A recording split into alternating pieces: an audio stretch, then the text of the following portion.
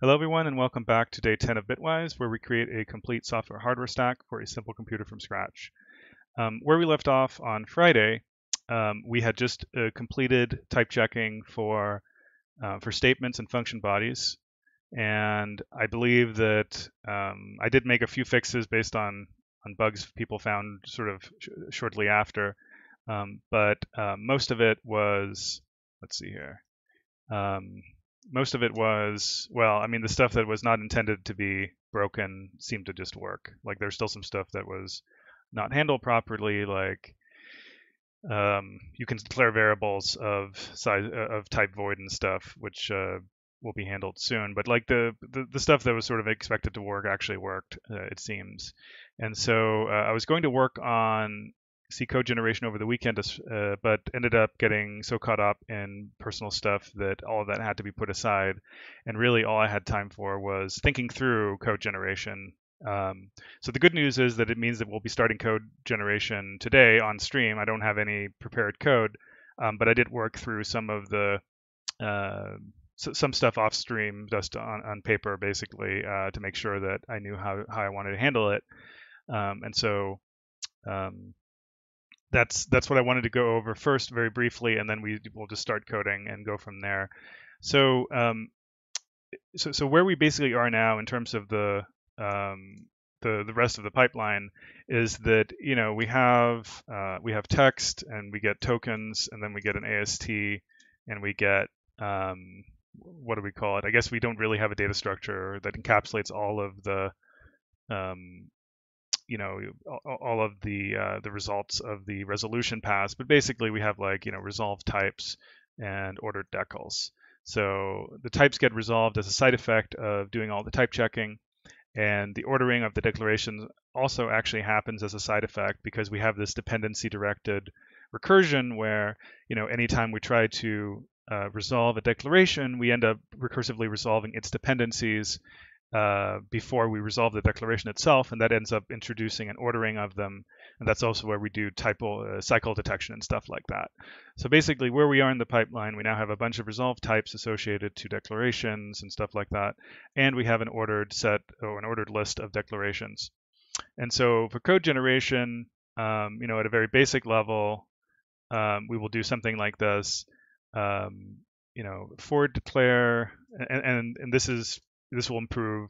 This will become less, I guess, less brute force eventually. But for now, for declare all structs, unions, and functions um, as in complete types in the parlance, and then generate code for each decal in resolution order.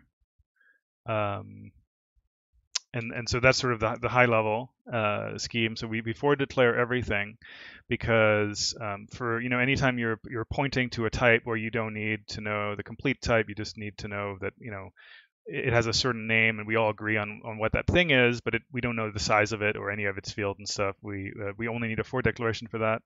And then for everything else, we do potentially need to know the exact order and so on for constants and for these incomplete types like structs and unions. We actually need to fully define them in case some subsequent code needs to use their size or refer to their fields and so on. And so that's kind of the high level the high level algorithm. And then as you dive into that, of course, there's a bunch of different declarations. And if you consider what code needs to be generated, what C code needs to be generated for them, you quickly discover that the most complicated single piece is definitely dealing with the C declaration syntax. So this is kind of notorious. That this is not just for beginners actually, but even for long time C programmers. Like I've been programming in C for a long time, and I would say until this weekend, and maybe not for long after this weekend, I would say that I was not 100% on top of every last like I wouldn't say I had a complete understanding of it. The way most people learn C syntax is they learn some idioms, so they learn that this declares X to be an int, and this is an array of ints, and this is an array of pointers to ints, and so on. But a lot of people probably, would maybe be confused even by something like this, maybe. And if you wrote something like this, they would be like, are you sure that's C? That doesn't look like C at all. And then when you get to function pointers, if you do something like this, then people usually get off the train entirely, because insofar as they've memorized some kind of pattern, it's maybe something like this, but now you start putting stuff like this bracket next to it, and people are like, whoa, I'm getting off the train. That doesn't look, I'm going to start using type defs, right? So people's normal response to dealing with some of this, as soon as you get out of a few basic idioms like some of this stuff, and maybe maybe something like this, as soon as you start getting much beyond this, people quickly retreat to using type defs, which in practice, and given that other people have the read to code, even if you have a perfect intuitive understanding of C syntax for this, it's the kind neighborly thing to do to use type defs, even if you have no problem with it. But anyway, we are in a slightly different situation, because in theory, we could introduce type defs for every intermediate level of a type. So if you have a pointer to an array to a pointer to whatever, like some crazy nested thing, we could just introduce kind of dummy type defs for every single level, so that we would never have to really deal with the general case as a single declaration. But that seems that seems unnecessary, given that you're generating it by a program. It would be nice if we could just generate things directly rather than relying on that kind of crutch, even if for human programmers, it's often the right thing to do. And so I thought I would go through some examples and sort of through that show the general algorithm we're going to be using to generate our C declarations, basically. So you recall that go to the top of this file. Right now we have this type struct, which defines a type. And we have, there's some primitive types, like the built-in types for now. We don't have everything that's in C, but we have void, char, int, float. Those are the primitive types. And then we have these kind of type constructors that are used to construct new types out of other types, notably pointer array, struct union, enum func. And so, anytime we're doing anything on a type, we're doing some sort of case dispatch based on this kind field and doing something like that. And so we somehow have to handle those cases. We have to translate those corresponding cases to C. And kind of mimicking the S expression syntax we used when we were doing the AST printer, you can write some of these cases as follows. So we can write void, char, int, float just for the primitive types. And if you want to have a pointer to an int, you would write it like this. If you want to have a pointer to a void, it would be something like this. So this would be equivalent of this, and this would be equivalent of this. If you want to have an array of 10 ints, you would do it like this. If you want to have an array of 10 pointers to ints, you would do it like this. And this would be, this would be like this. But now if you have this case here, where we flip the order of those type constructors, you would actually end up with this, which was this thing I wrote up here. And actually you can completely remove, I guess this would be, like if you're writing this as a typecast, it would be something like this, where it starts looking even more scary and mysterious. I think that's right. Let me see if the compiler accepts that. So yeah, if I have something like this, well, it's possible it won't. Well, let me try something here. It's possible it won't let me do this for other reasons. Like if I do this, yeah, you can't cast to array types. But other than that, the syntax is actually valid, as weird as it looks. And one of the reasons you don't often see this is a pointer to an array of something. In C, you just have array to pointer to k, right? And so it's not particularly useful. But I mean, it's a valid type schema. It's something you can write, and it's syntactically valid, and so on. So that's that's kind of the as expression syntax that I'll be using when talking about our types. So this is really just a syntax for what we already have in our program in this type struct. And so let me walk through how the translation is going to work. The most obvious, of course, is that these are just going to, I'm just going to write it out even though it's really obvious, but these are basically going to translate something like this. And I'll be using X as a placeholder for whatever, if you're declaring a variable or you're doing a type def in C, I'm going to use X as just my placeholder name identifier for the thing I'm declaring. So, well, we know we can't declare a variable of type void, but, it's still, you could still generate the declaration. It would just be illegal. But, I'm just going to leave out these semicolons. But that's sort of the idea for this. And now, let's talk about the infamous declaration follows use principle in C, which is what motivates C's declaration syntax. The original idea is that when you're declaring something like an array of 10 ints, the declaration should look like an expression that does the corresponding kind of array indexing or dereferencing. So in this case, x squared bracket 10 is like, okay, if x was an array of 10 things and you would do something like this to index it, right? So it would look corresponding here. And here it's saying, if x was the thing that I wanted to declare, then first I would index it and then I would dereference it. So you can see this kind of mirrors. This is the expression syntax over here, and on the left, of course, we have the declaration syntax. And for this case, this one is a little bit weird because most of the time if f is a function pointer, so here it's a function pointer to a function that takes an integer argument and returns an integer result. Typically in C, if this was a callback or something like that, you would just call it like this, right? Even though f is actually a pointer to a function, you would call it like this. But really, in order to sort of make sense of the declaration follows use principle, and you have to pretend that the way you would do this function call is as follows. You first, this is a function pointer, so it's a pointer to a function. So f is a pointer to a function. You first dereference it, which strips away the pointer part. We now have a function, and we can then call the function with an integer argument and get back an integer result. But of course, you're allowed to write it like this, and everyone writes it like this. But if you want to sort of see the parallelism between the use and the declaration, you would really write it like this. And by the way, that's totally, again, it's legal C to do so.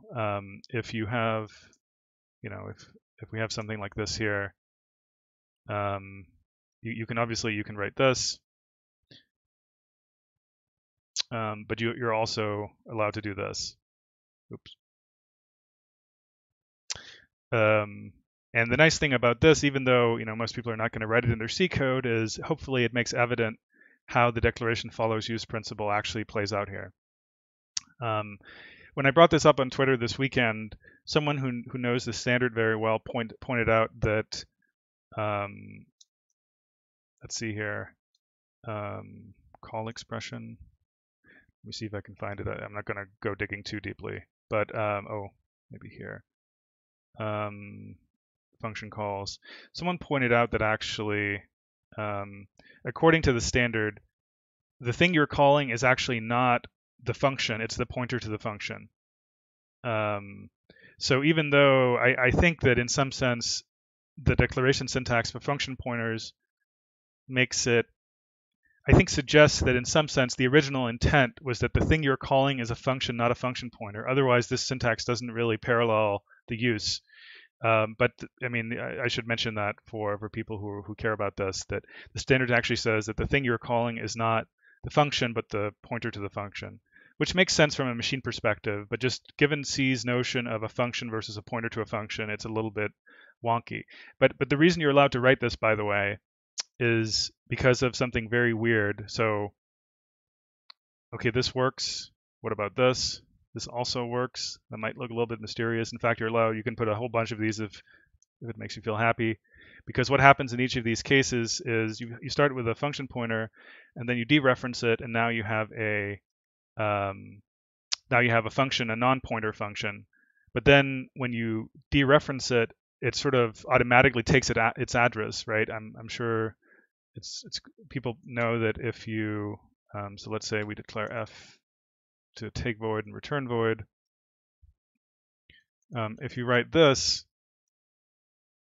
that works, even though main test is actually not a function pointer, it's a function. Technically, you're kind of supposed to write this, but it allows you to sort of automatically take the address, and that's the same thing that lets you, in this case here, you know, put as many dereferences as you want, because every time you dereference it, when you dereference it again, it then takes the at, so it's almost as if you're just kind of interleaving these. Anyway, but just some quirks of C's syntax in this area that are worth knowing for true nerds, I suppose. But anyway, I do think that the proper way to understand the logic behind declaration follows use in the context of function pointers is to imagine that what you in some sense should be writing for calling through a function pointer is to first dereference it and then call the resulting function. Anyway, so that was just an aside on the declaration follows use principle. Now let's see how to apply that to a fairly arbitrary thing. So suppose I wanted to have something like let me write sort of a schematic way that we can build up arbitrary C-type declarations from our S-expression syntax. Suppose you want to have a pointer to int. First, we start with x. Let's see here. Let me make sure I don't confuse myself. Yeah, first you start with x, which is just for now a placeholder. And now I'm going to write star x because we're going to sort of from the outside descend into this S expression term. So we start with the pointer part, and so we write a prefix, star for that. And now we're into the int part, and then so we write the int. And so we start with x, which is just our placeholder symbol. Then we peel off the pointer part, we add that here, and then we get into the bottom, like the base part, which is the int, which goes in front, and now we're done. If we want to then do pointer to pointer int, we're going to start with x, we're going to peel off the outer pointer, and then we're going to peel off the outer pointer again for the second occurrence. Oops. And I'm going to write it like this now. I'm going to be explicit for now about the nesting by using explicit parentheses. And then finally, we're down to the int part. And so do you see how we start with the placeholder symbol, and then we repeatedly peel off the next innermost part? So pointer, and then the next pointer, and then finally the base type int. And incidentally, one thing I want to make clear, and which is going to help us get started, since we're generating this by machine, is that this, of course, is the same as this. Like if you imagine you're thinking about this through the declaration follows use principle. If x is a pointer to a pointer, you're allowed to write it like this, but you can also just write it like this if this was an expression, right? So this is really the fact that this parenthesization is allowed in an expression context means that under the declaration follows use principle, it's actually also allowed in a declaration. And again, let me just, if you think I'm lying, you can actually write this. Okay. And if I do something like this, it goes through, like, just so you can see that I don't have to do a conversion. So these are the same type, just with a different syntax. And a more extreme version of this is that, if I have, if x is an int, I can actually do this, which again, you're unlikely to have seen before because this is a good way of confusing people. This is an example of how, because the way most people, I mean, I'm really extrapolating from my own personal experience, but the way most people learn C's syntax for this stuff is that they learn the basic patterns, like the base types, pointers to things, arrays of things. They learn a few basic cases, but then they never really learn the general case, and so they probably don't realize that parentheses for grouping to control the precedence and associativity is totally allowed and don't carry any meaning beyond just controlling the way the parsing proceeds. So anyway, but when we're writing out in this schema, we're going to use explicit parentheses so that at least in our first pass on our code generator, we're not going to have to think about the exact precedence and associativity of the different operators. So all right, so that was that case. Now let's show how this one works. So we start with x, a placeholder as before, and then we write x subscript 10, peeling off this outer array part. And then we next get to the pointer part, which looks like this. And then finally, we finish off with the prefix int for the base type. And again, this would normally be written like this without the parentheses, but it's the same thing. And just to convince you, I'll stop convincing you with all these examples, but the first time I saw this, it felt like a magic trick, like because I'd never seen people use redundant parentheses before. So just to hammer it home, this is, well, I guess let's see, I don't think the array assignment is going to work, but at least it will complain about something else, not about the syntax being wrong. Yeah, I mean, this is going to complain for other reasons. Well, let's see here. I mean, it won't let me assign the arrays, but just to show you that at least the issue is not that yeah, so it won't let me do that. But anyway, these are two equivalent ways of declaring the same type. And this extends even to function pointers. So let's say, well, let's start with basic function pointers. So I'm going to use this syntax here to correspond to what in C would be written as this. And so let's, or sorry, not like this, sorry, like this. Now I'm confusing myself because the basic function stuff in C at least is, it doesn't include a pointer implicitly. You have to add that. So if you wanted to translate this, you would do, let's see, you start with x, you add the pointer part, and then you have to add the other part. And again, we're parenthesizing, and this is a case where the parenthesization is absolutely not optional, and that's why this is the conventional syntax.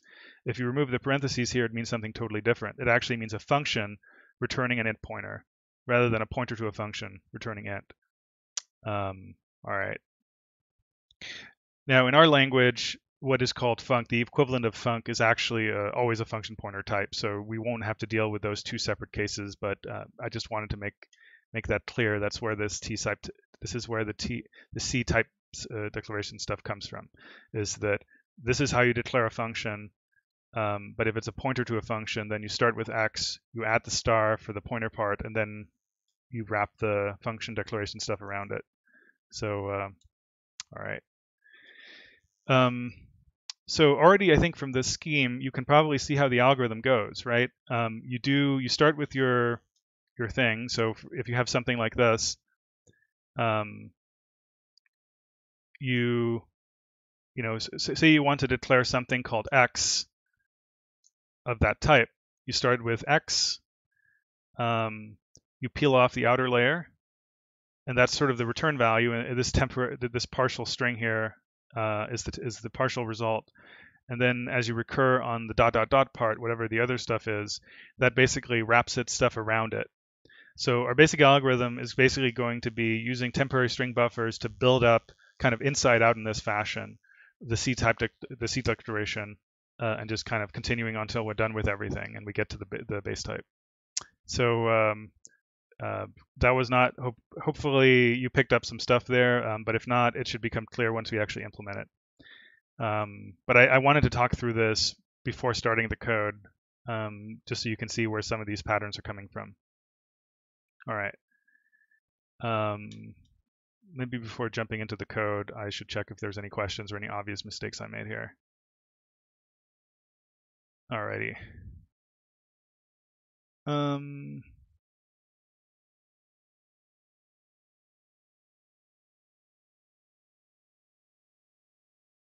boom, boom. All right. So it sounds like everyone either understood this already, maybe better than I did, and I can just jump in. So yeah, I think actually, let me just create a new file here. I think we're going to start with the type declaration stuff because I think that's a good sort of bottom-up place to start. It's pretty self-contained, and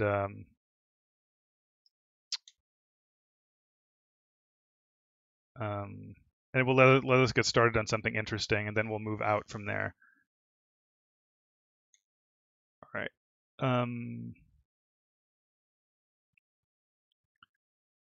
Let's make sure that file gets included.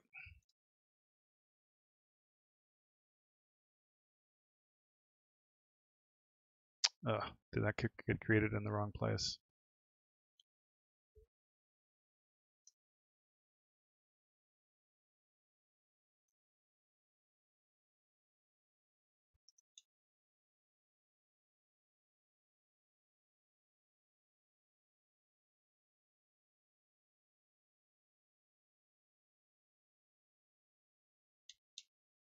All right.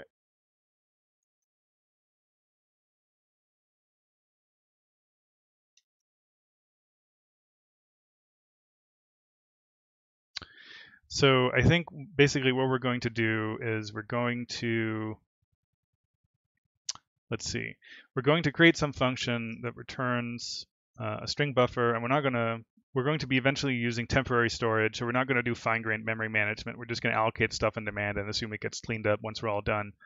And so it's basically going to be something like type 2 cdecl or something like that.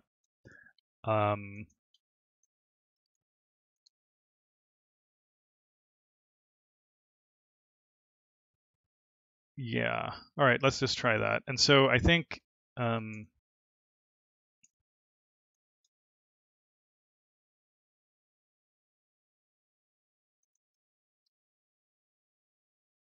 there's going to be, I guess, an existing string we pass in. Let me see how that's going to work. Because we take an existing buffer and we have to wrap our stuff around it, I think is how it's going to go. So the example we were looking at before, we start with something like X, so this could be provided from the top level invocation, like the variable name or whatever. Or maybe it's empty if you're doing a typecast. Like this case, for example, if you're using this in a typecast context, you would write it like this. And then we wrap stuff around it, before or after it, depending on whether it's a pointer or a function or array thing. So that's probably what we want to do is we want to pass in the existing piece, and maybe we're just going to, yeah, let's just say that's it. And then depending on, let's just get the basics out of, get the basic cases out of the way.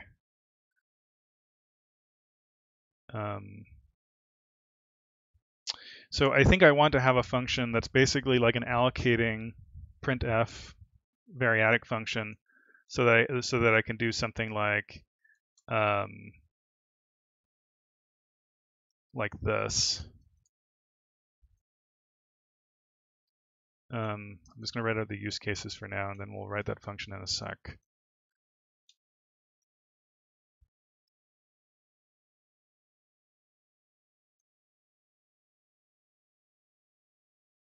Vote.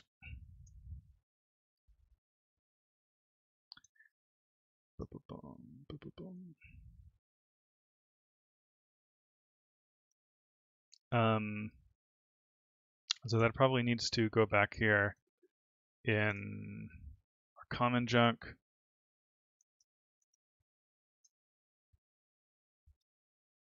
What is it?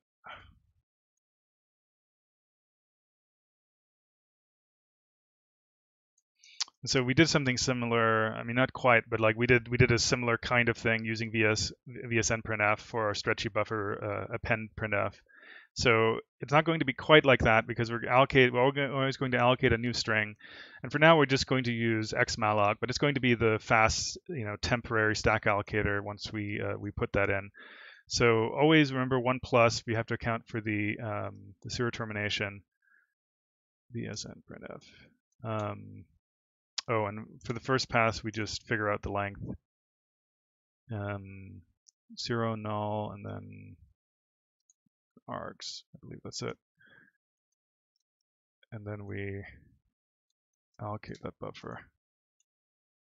And I always forget this, but you're only allowed to use the args once, so you have to actually I mean, small side note, but on MSVC, the way they handle var args is I think, different from both Clang and GCC. And so if you're someone who habitually only compiles your code with MSVC, this is almost always going to be an issue. There's going to be weird stuff that passes on MSVC that doesn't work on any other compiler. And this was one of those things where I checked this in first, reusing like for the second VS printf, I would use the same args, which is not allowed either in a like in a lawyerly flat fashion, but also practically on those compilers. So it's not just a standards nitpick. All right, so then we do the real thing here, and we should now have proper buffer size. What's it saying? I guess I'm providing, oh, it's the wrong order, of course. All right, so let's just test that.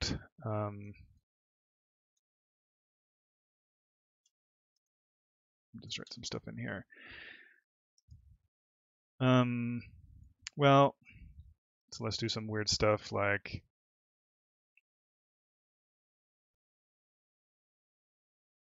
um,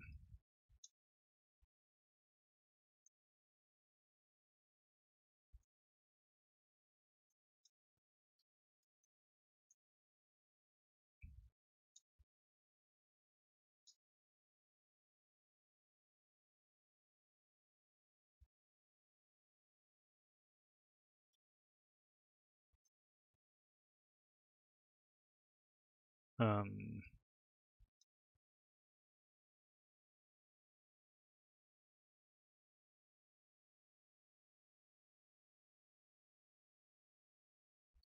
something like this.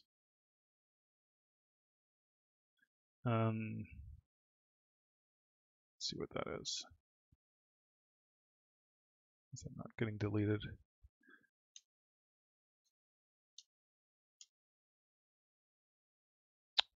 Okay.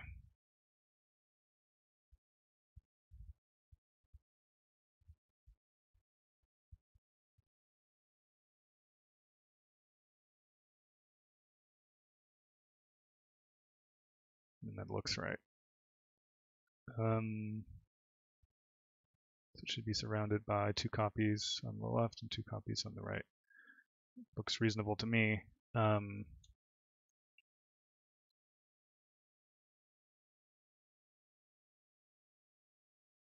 Do something simpler here.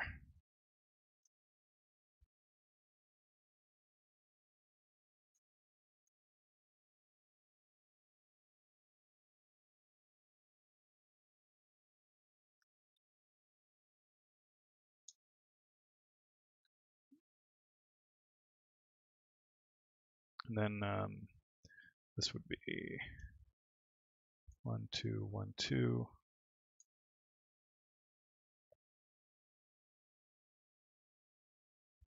Okay.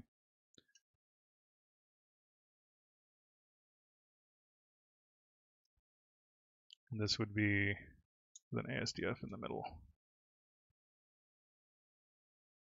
Okay. Oh, right now. One more here.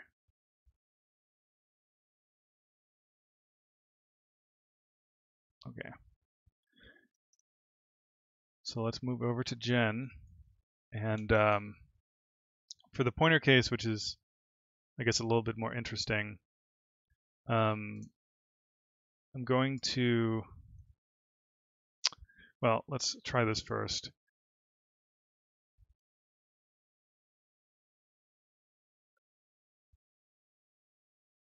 We could either do it from the inside or the outside, I guess, but let me do it this way. So we're going to do something like this.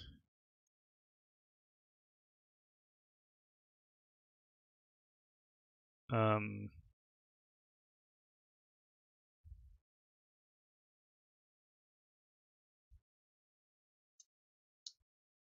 guess this is actually like LU type array size. Oh, this is not right. So let me think here.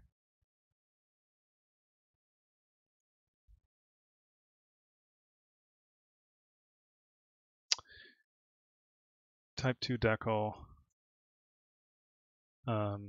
type pointer element, something like this. Type 2 decal,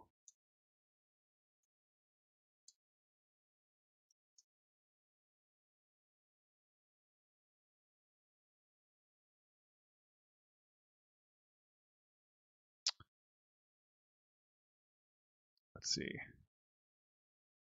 what was the error? Undefined, oh, cdecal.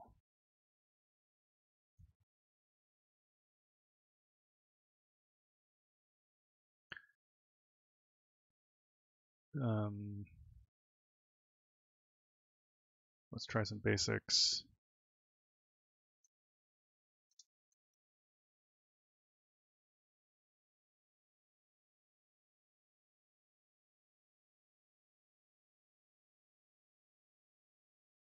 Okay, that looks right. I'm not going to bother right now verifying the other base cases because those should just work, but I guess more interesting would be if I make a pointer to an int, what does that look like?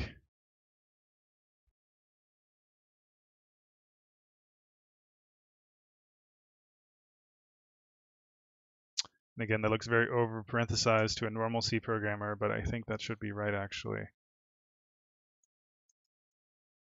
So for example, if I have this, or it's called Y, and I then do this, does this compile? Does.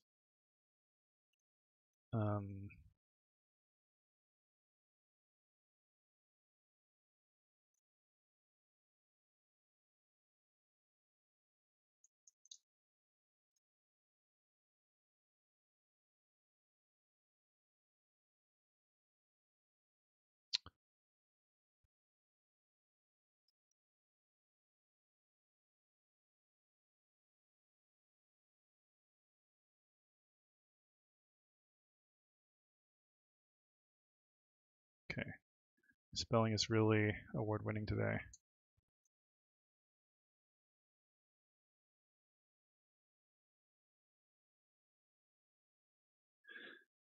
That looks extra over parenthesized.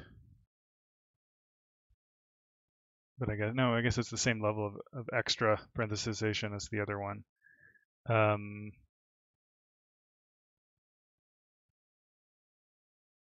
Let me think, do we ever need this? Yeah, let's just leave it for now. Let's do funcs.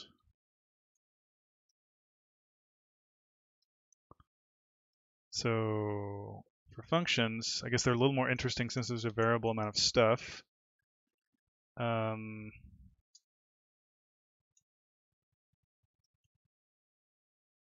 So let's see. We have to do the deed to each of the arguments. Actually, let me just check something for my own benefit before I do that. So if you have something like this, and then you have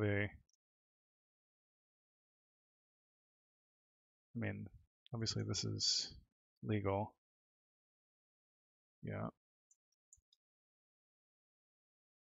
If I want to not name it, I should be able to do this, right? No problem. Okay.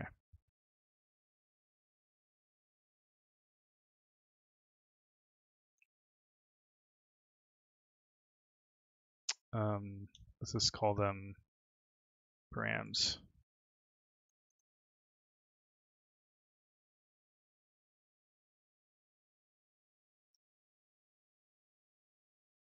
I think it's empty.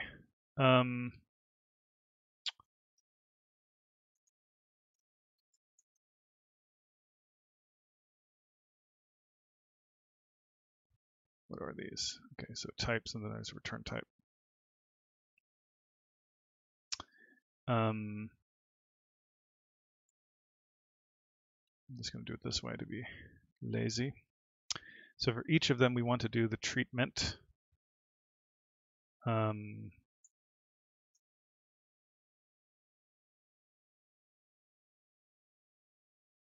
let's do it like this.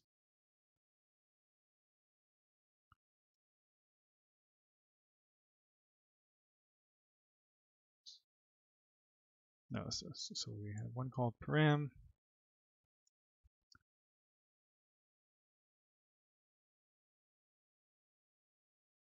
And that's going to be, I guess we're just going to use an empty string because we don't want to give it a name. And then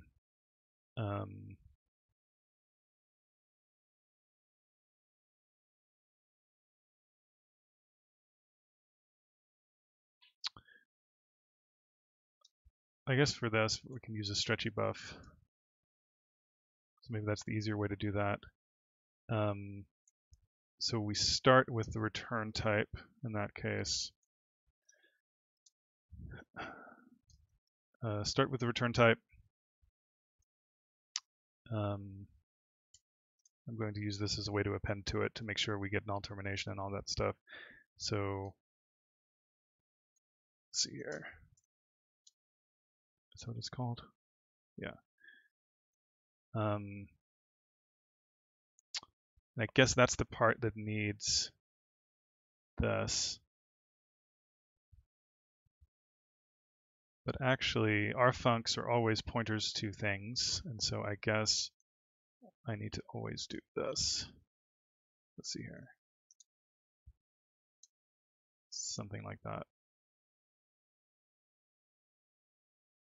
And then for each of these,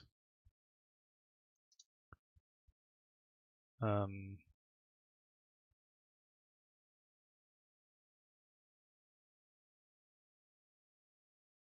should really just have a buff append that does null termination, but let's just do it like this for now.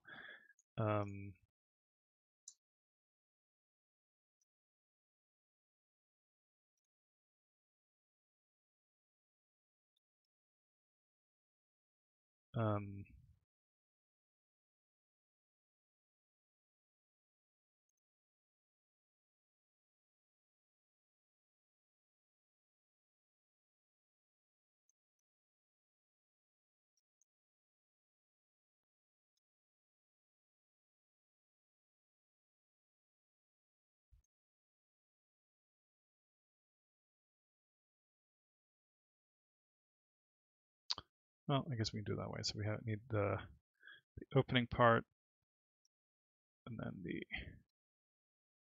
closing paren.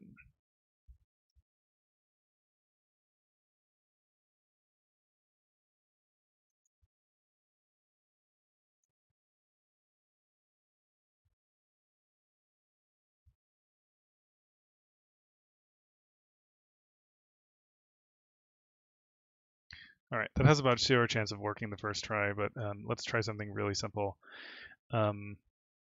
So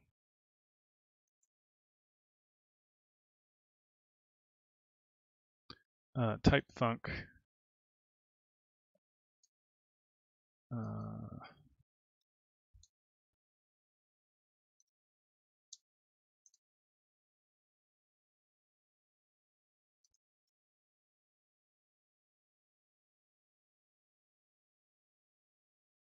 Going to step through that because, well, not that part. That part. Not that part either. So this is return type. I think we know how to handle that, so that should be fine. Okay.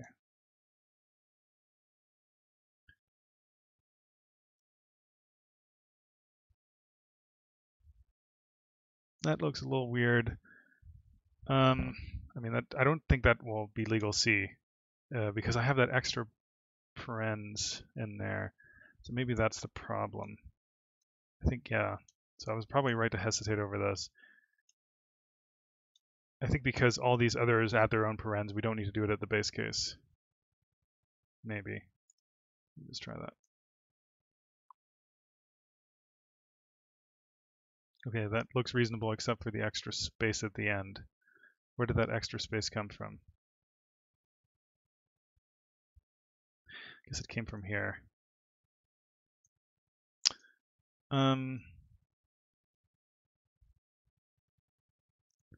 mean, I can leave that for now, I guess. It's not a big deal. Let's add 2 of these.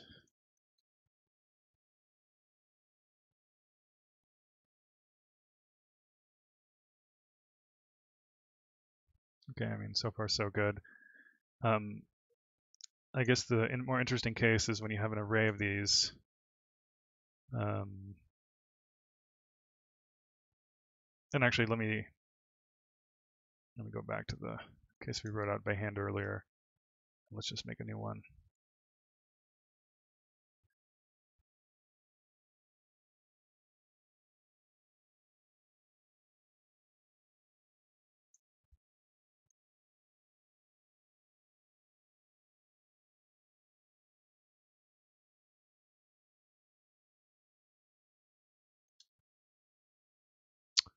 It looks vaguely right. Again, as weird as it looks with all the extra parens. We'll eventually get rid of extra parens by just, anytime you generate one of these guys, you can look at the most recent thing you generated and look at the precedence of the new thing you're adding, and you can see whether the relative precedence and associativity requires the extra parentheses. But for now, this is just a simple way of doing it in a hopefully foolproof fashion. So let's see here. So if I have, what is it saying?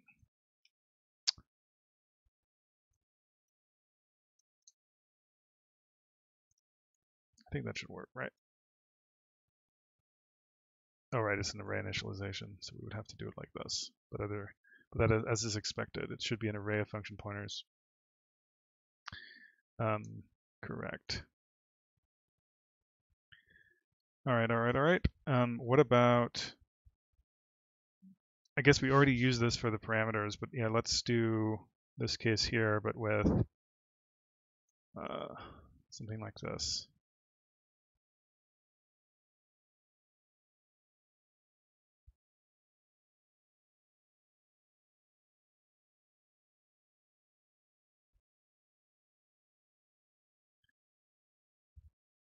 Yeah, these extra parens are a problem.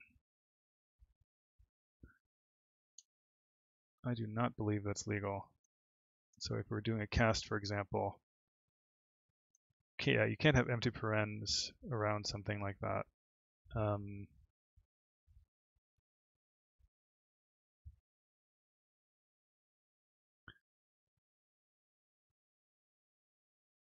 least I don't think so.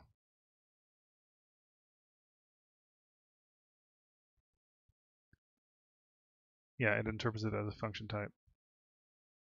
Okay, so we have to look at that a little bit more. Let's see here.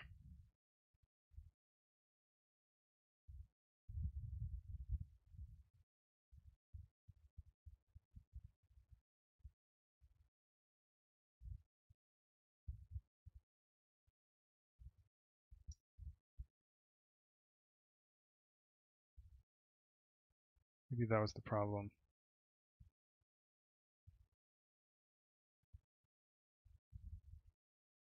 Yeah, that actually looks right. So again, as weird as this probably looks, I do believe that's right.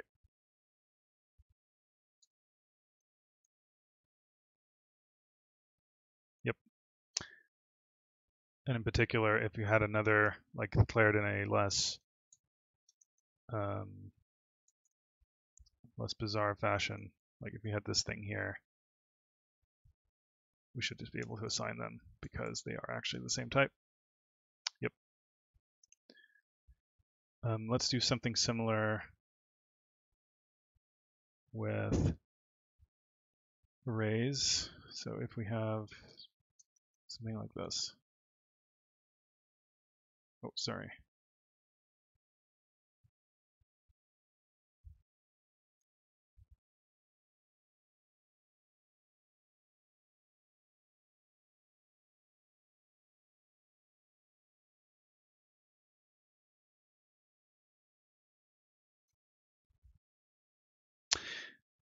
I don't know about those extra parens again. Let's try it. I think, yeah, you're not allowed to have those parens with the square brackets when the thing is empty there. Yeah, it should be this. Oops.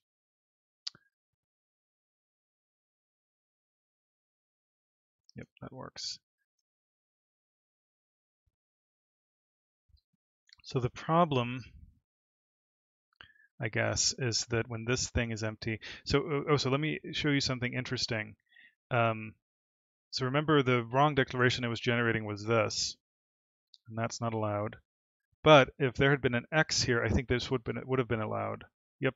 So this is kind of an annoying case where depending on whether we're passing a name or not, we have to either, well, add or remove parentheses.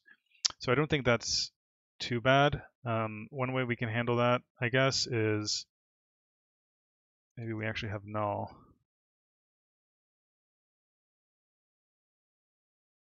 I mean, that introduces a special case, so maybe that's not the right.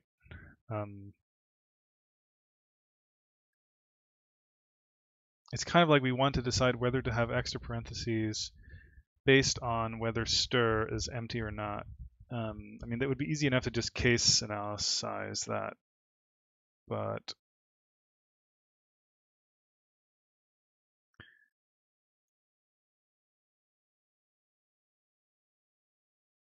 is there an easier way to factor that out? Yeah, let's just make it a function, even if it's maybe not. And what will we call it? I mean,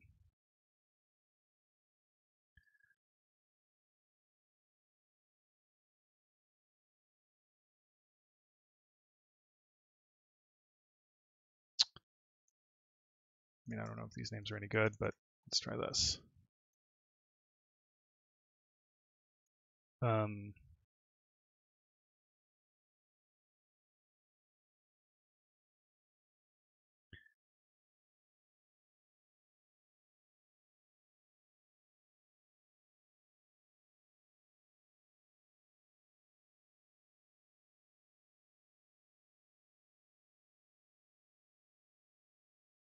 I mean,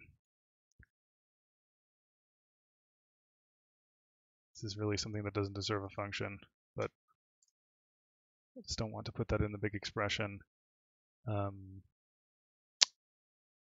Let's call this.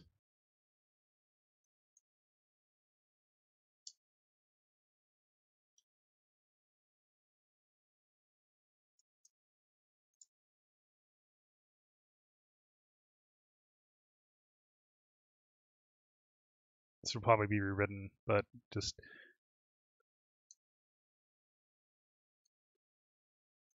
so then we're going to remove that here.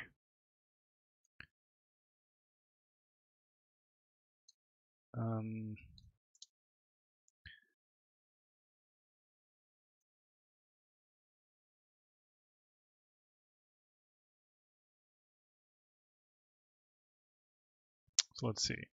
So only parenthesize if the string is non-empty. Only parenthesize if the string is non-empty. That sounds reasonable.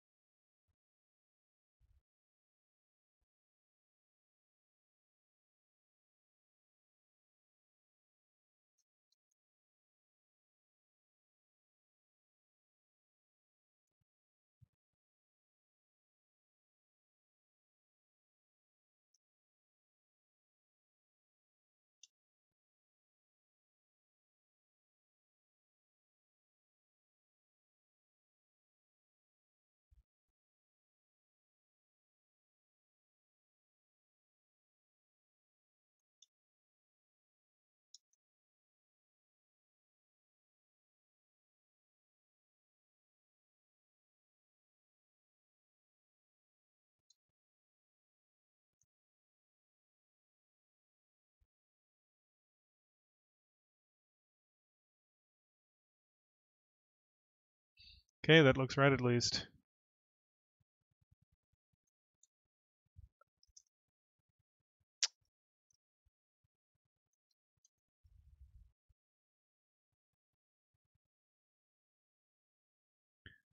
Alrighty. Actually, let me just verify the others didn't get too many parentheses removed. So we still get parentheses there and here and there. This one still looks right, as does that one.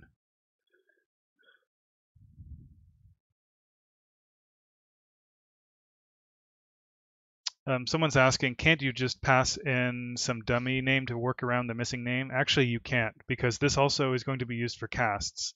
So when you're doing a cast, you can't use a dummy name, right? Like if you want to do something like you want to cast to some weird function pointer type where the declaration would look like this, the cast would look like this, right? This would be like foo. So you need to handle the case where there's no name because that's what's required for cast. And compound literals as well. But yeah, it's a good question. But yeah, so you can't work around it. It's true that you could work around it for function parameters, but you would need to handle it for type defs anyway. All right.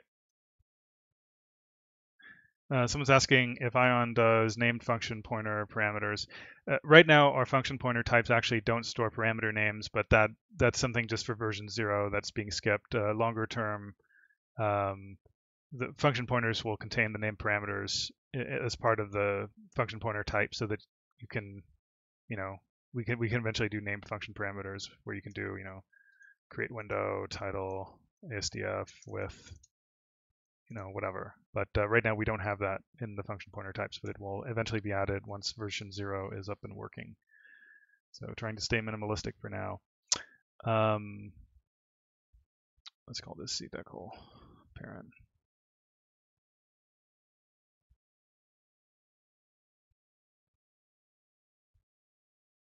All this temp string stuff is going to obviously not involve the system allocator once we swap in the, the temporary stack allocator.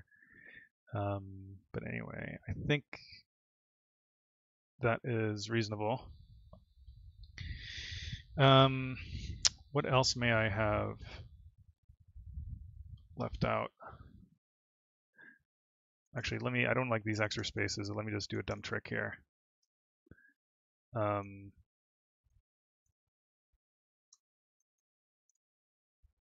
Sort of in the same vein as the other stuff, but in this case, it's purely cosmetic. I just don't like seeing those spaces. That's kind of something that gets my OCD to flare up.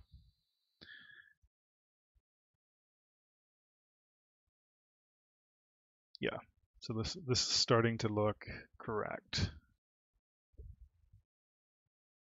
How are we doing on time? All right, about an hour in. That's fine. Like I said, I'll stop the stream in 30 minutes for the main stream, but I'll continue the extra stream to go as far as we can on the remainder.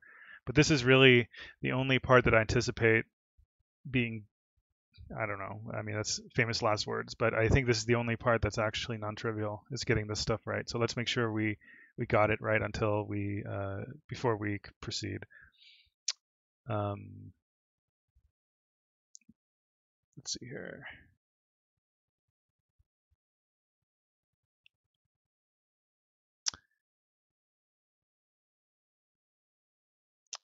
Yeah, so no, you're right that they work for function parameters, like to have a dummy name. But I'm just saying that the same exact code is going to be used for casts, and so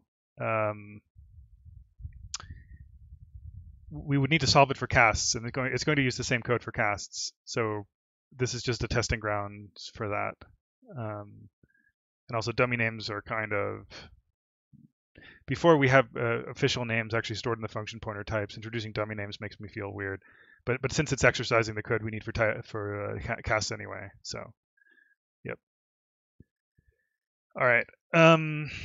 Let's just look at this and see if anything stands out as being suspicious.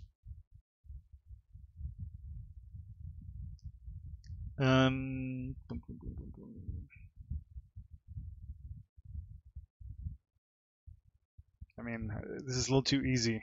Makes me feel uncomfortable. All right, let's just proceed then. We should have some more torture tests. Does anyone have an idea for a really good torture test?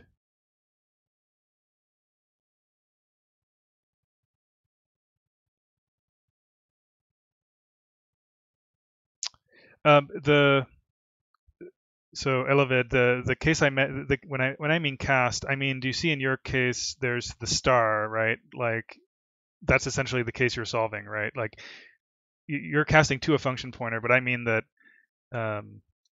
even without, like for example, this, so this is a cast, right? Or this is part of a cast.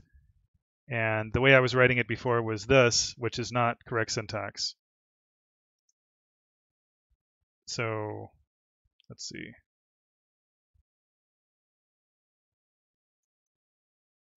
This on the left-hand side is legal, except for the fact that I'm not referencing it. But if I do this on the right-hand side, this won't be legal. Well, and also it's going to say I can't initialize an array that way and stuff. I would have to write it like this. But that was kind of my point. Yeah. All right.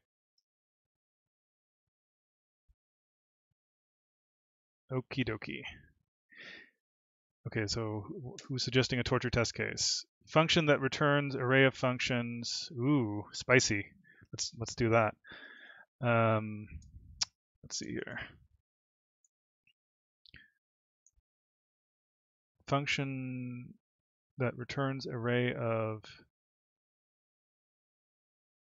Okay, so let's actually just say trivial parameter list, which we haven't tested, so that needs to be tested anyway.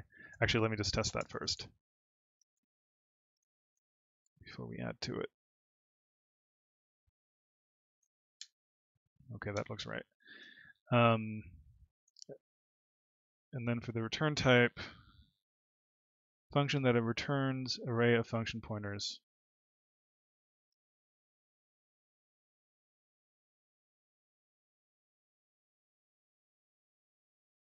Actually, let me just break this into a temp.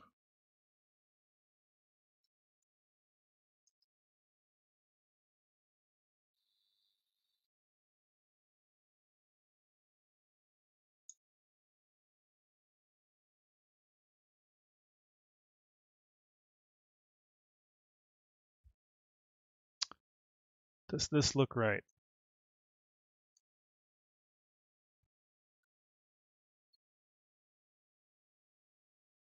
This definitely looks very brain bending. So if this thing compiles, function returns function. This feels like a true statement, but why is it complaining?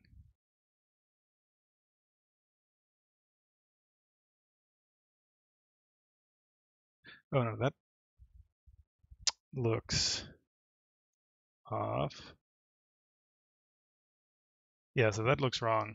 Let me see here.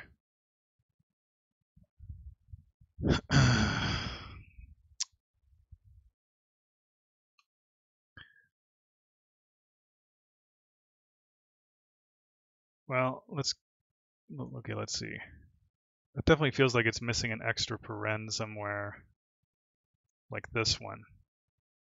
I forgot to add an extra set of parens. Or maybe, no, but that should work because that's just left associativity. So even though I didn't add it and probably should have,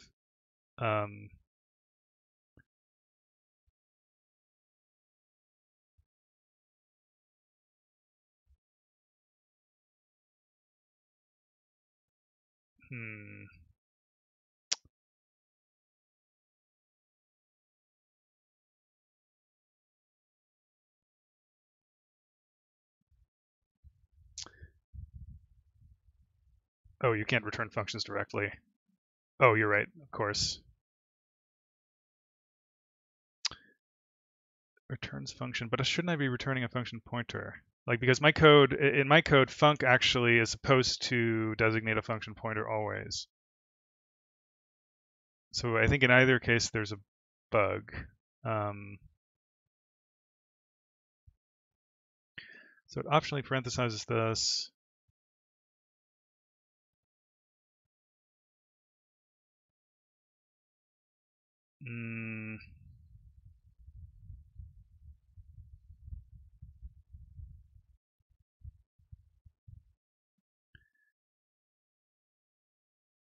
Where's the return type? Let me,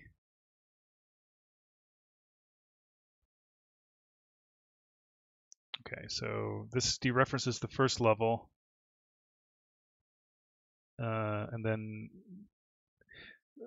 no, I think the bug is as follows, because if it's a function returning something, first we should, let's see here, no arguments to get the first thing. And then an array of something, so it should be like 10, and then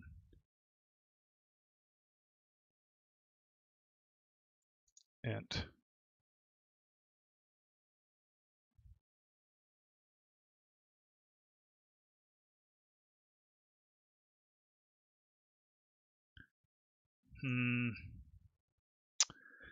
Let me see here.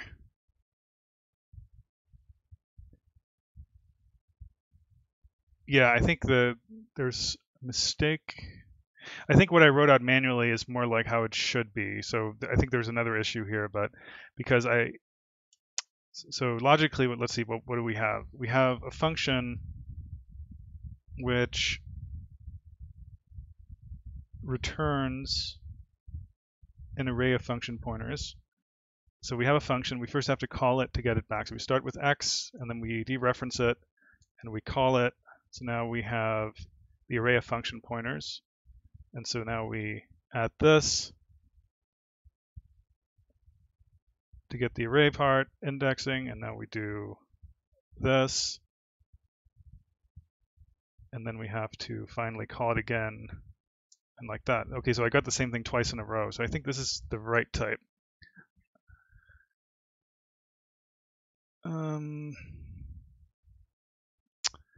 Let me think. Why isn't it doing this?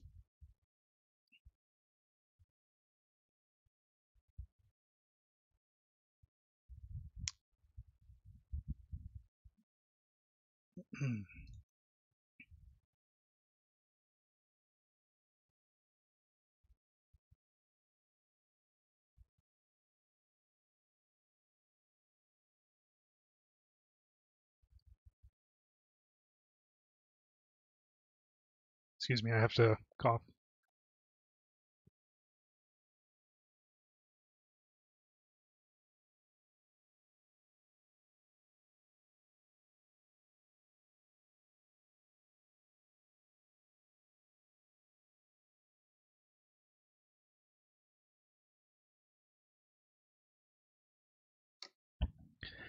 All right, I didn't die. That was a close call. So this is still not right. So after dereferencing this thing, I should be calling it first.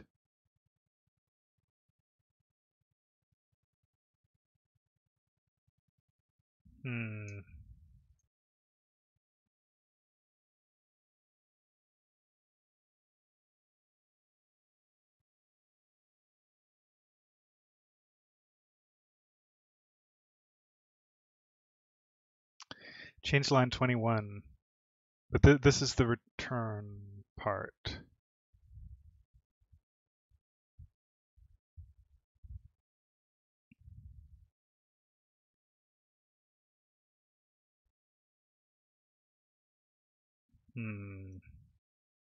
Let's see.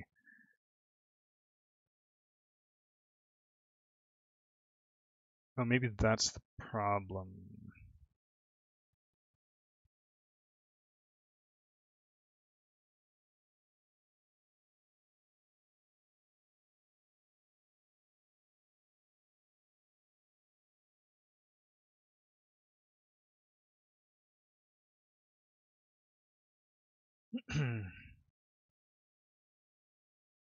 No, that messed it up. Okay, now I'm confusing myself. Let me go back and think through it rather than just trying stuff. So first off, all these parens don't make sense because the int, for example, is ultimately going to wind up here. Let's see. So I think I can do it by hand. So what am I doing when I'm doing it by hand? I start with X, which is the innermost part. Then I dereference it. Then I call it. Then I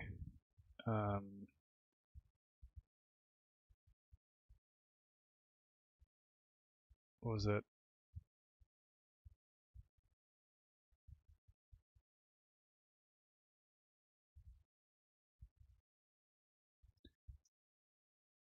I understand it's going to give me an error in terms of term does not evaluate to a function taking. Yeah, that's a new one. All right. So what am I doing wrong here? Let me think.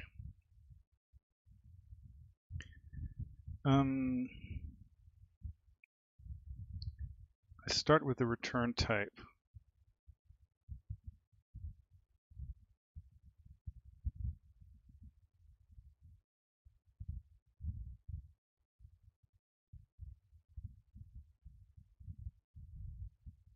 I think I need to wrap this stuff around everything.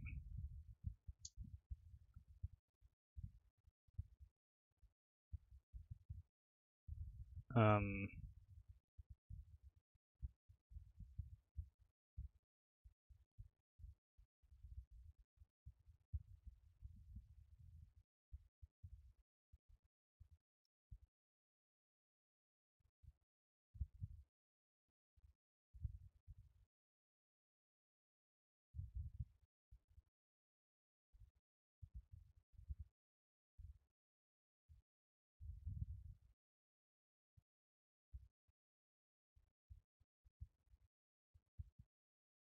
just work this through.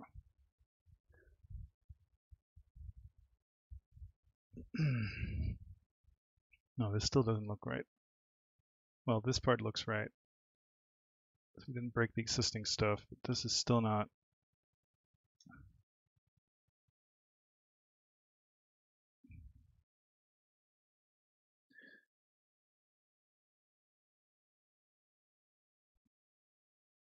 Okay, that does work.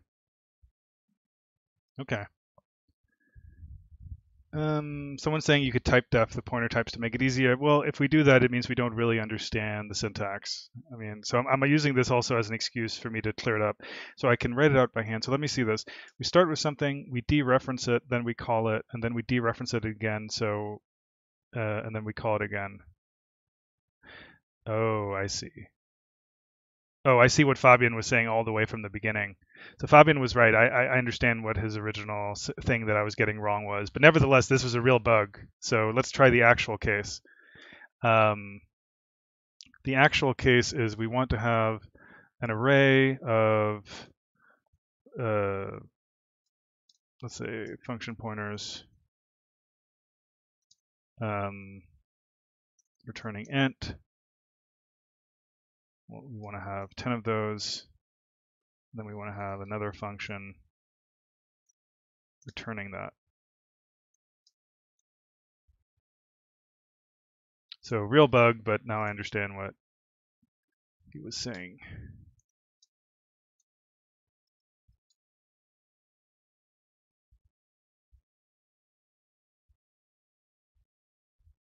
Oh, right, need a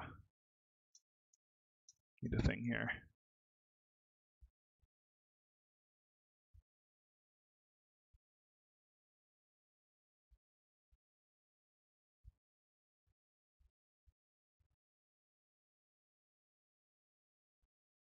Oh no, still haven't.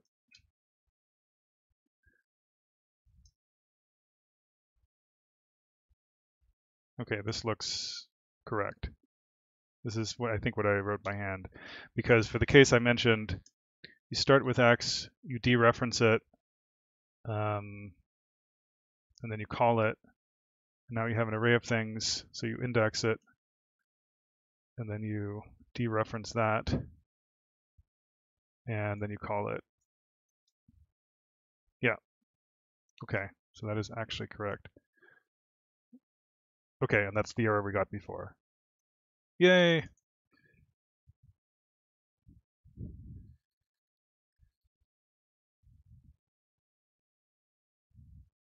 All right. So this is the case where I could get it wrong. I could get it right doing it manually. Like, I mean, this is the thing. You could see how I can actually reason myself through this even before I could write the correct code by using this inside out. Like, if it's a function pointer, first we have to do references, and then we have to call it. And then if it returns an array of things, we then have to index that array. And if each of those is if each of those is a function pointer, then we have to dereference that, and then we have to finally call it, and then say int. So you can kind of see, hopefully, how even though I had written the wrong code, I can actually pretty reliably write these complex things inside out. Now, parsing them is a totally different matter. I think this is actually a great example of how, parsing versus generating is pretty different. Like I mean, you could obviously write the parser for this mechanically, but my point is just like a human trying to parse this is going to, I mean, you're going to have to read it inside out in a weird way, and it's kind of a mess of symbols, but it's pretty easy to generate incrementally, even for a human. All right. Um, this is now, I'm going to say that even though this is probably not bulletproof, I think this is convinced, well, we at least fixed one major issue, which is I was doing this at the wrong level, and now things look good.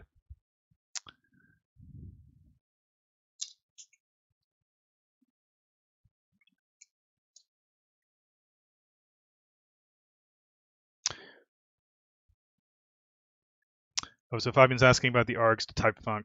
This takes, the first two arguments specify an array of parameters, and then the last one is the return. All right. Let's say that's pretty decent for now. Let me call this cdecl test.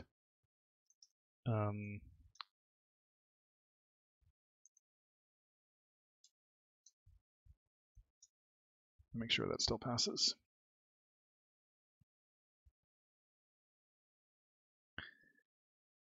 Alrighty.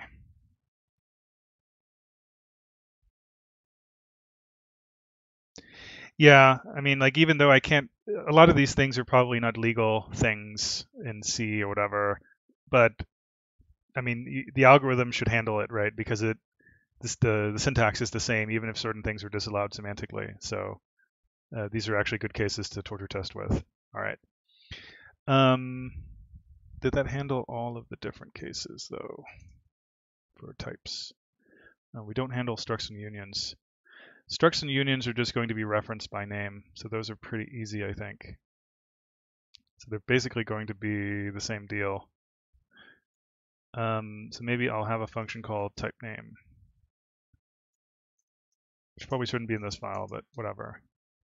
Or cdecl name.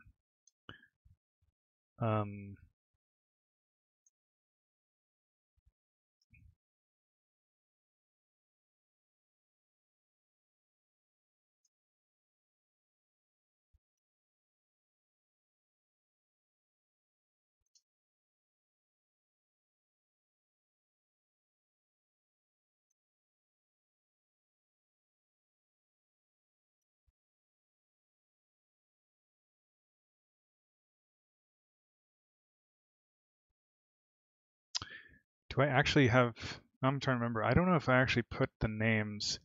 This is a little bit annoying because I think I want to decouple the C, the names in C from their names in the original program.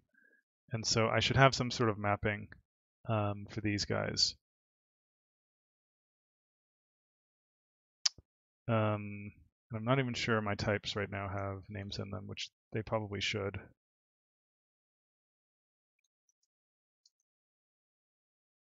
Oh, they have a sim, so I guess I can use that. But we should do a proper mapping later. These are consts. And then we can put all these under one ceiling.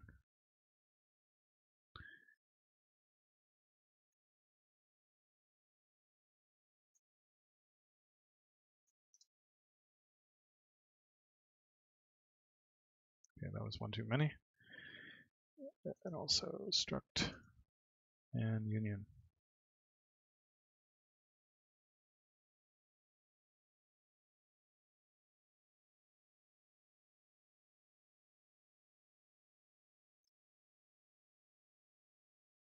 Okay.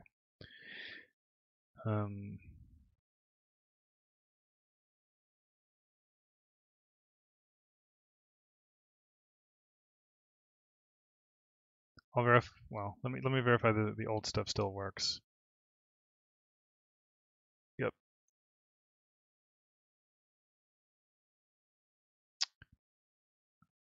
And then we'll do this when we do the declarations, because we need a declaration to get the name. This should probably change. Probably we want to have the name as a feature of the type rather than just part of the associated symbol, but I think for now this is okay as placeholder.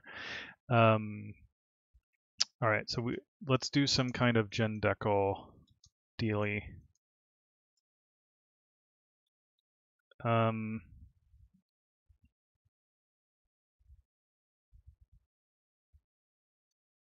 So I think I'm going to use a string buffer for this stuff.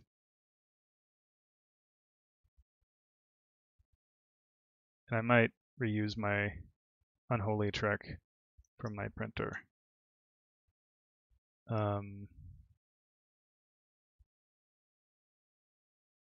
I want to? Nah, let's just make a function. Let me just have a function called genf.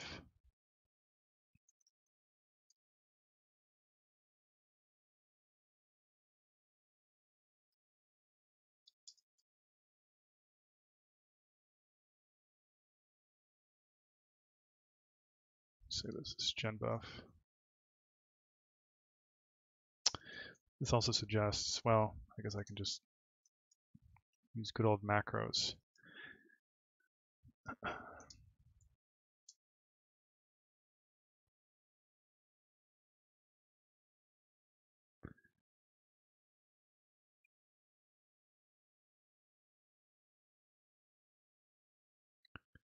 Okay, so let's do basic stuff. I already know one thing we'll have to change about the resolver code, because right now the resolver code does type inference, but it doesn't actually tag anything with the resolve type. So it uses it for type checking to validate it, but it needs to have a way of passing it on to the generator. And I think I'm just going to annotate the existing AST nodes that are relevant. But let's do stuff right now that's explicitly annotated, I guess, just to test it. No, actually, let's do that right now. I don't want to defer it. So when you do resolve, let's see, what are the cases?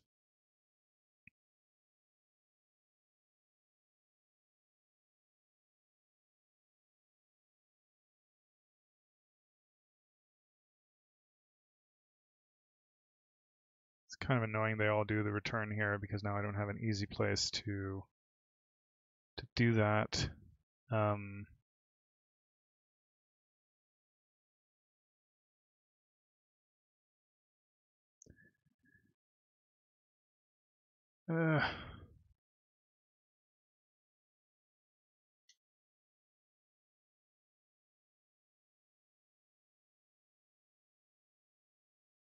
By the way, look at how awful this is. So I'm using the go-to-all feature. I think it's because it interprets dot as a regex dot. But like, given that it's also used for file opening, like I think if I do, yeah, look at this. Look at this garbage. Why would you have dot mean a regex dot in something like this? All right, calm down. Let's see here. Okay, let's just put it right here. I need to forward declare it. Kind of didn't want to do this originally, but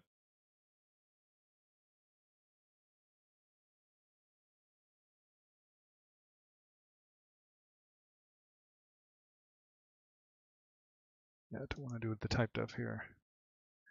All right.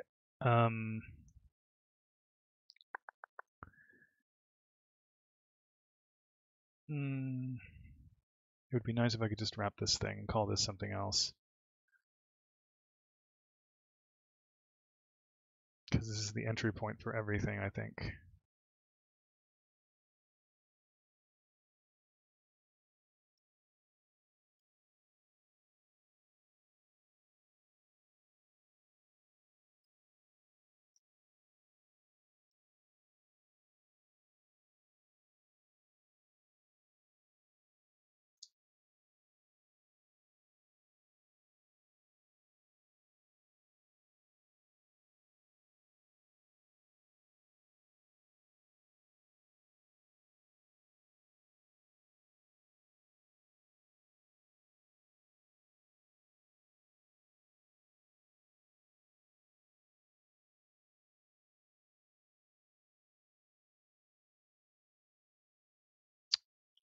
Why are you still open? Okay, and let's then say if result type, then expr type result type.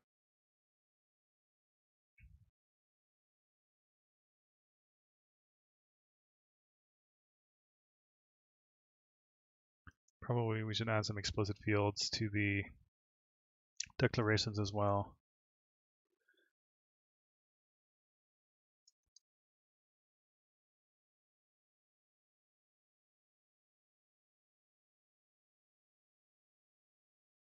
Yeah, I mean, most of them do actually have associated types.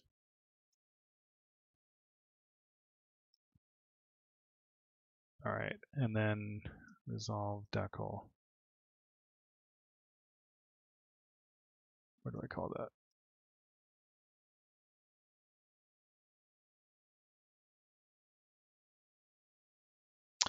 I guess I could also just cross-link. I could also just cross-link the decal to the symbol. I don't think that's a unique association, though. Maybe a decal can appear in multiple symbols.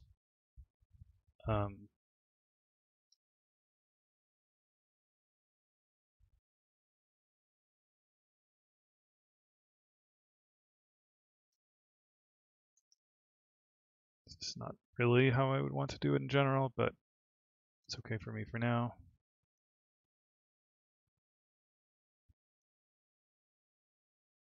There's definitely some redundancy here I have to think about, but let's just get the data in for now. There's also complete type.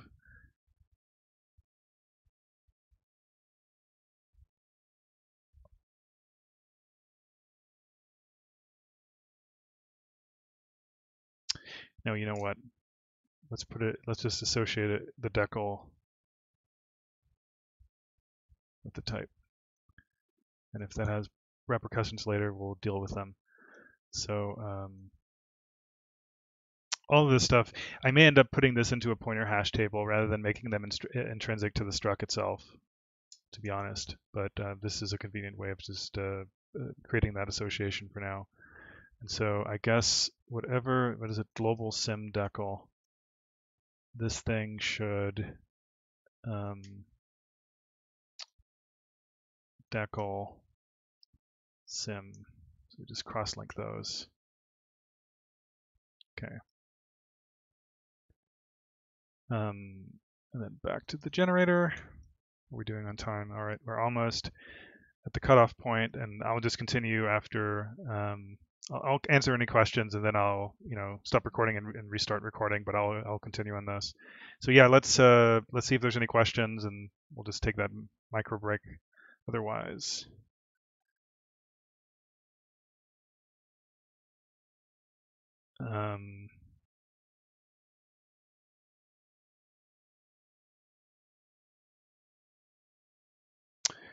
Oh, right. Yeah, someone pointed out, Elevid, that I'm doing the C++ habit that I've done cost bugs here already, which is that for empty parameter lists, I'm not generating void.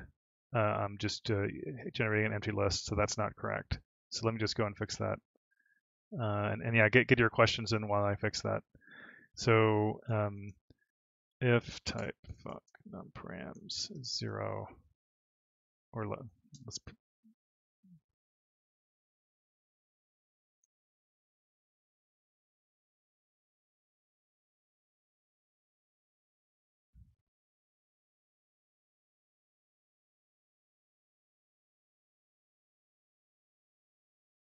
Okay.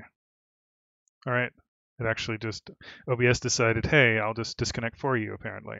So let me just wait for that to get back.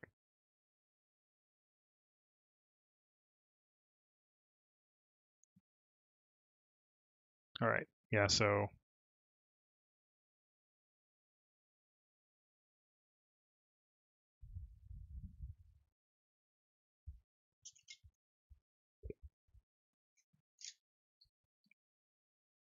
all right. Looks like OBS reconnected. That was not intentional disconnect. All right, so I just added the handling for the empty parameter list, so it's now a void param list, and you can see on the right hand side here in the watch window, you can see that it now added those. So thanks for that, good catch. Oh, I don't have breaks here.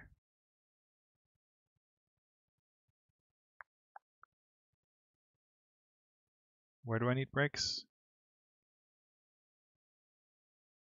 You broke. Oh, I see what you're saying. Oh, that's a really good point. That was a bad refactoring, which would presumably have been caught immediately, but maybe not. So let's see here.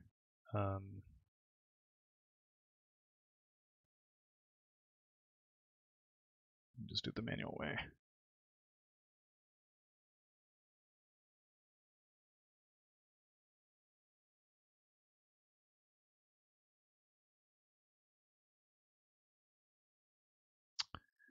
All right. Let me see. Yeah, thanks for catching that. I assume I would have caught it once I tested it immediately, but definitely that was a good catch. All right. Let's see here.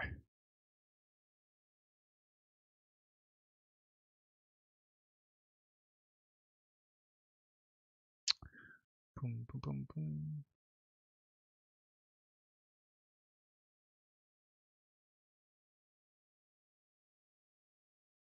All right. I just want to get back into coding, so if there's no more questions, you can ask questions after as well, but it looks like there's no super present questions, so I'll just stop the recording and restart it. It'll just be a microsecond.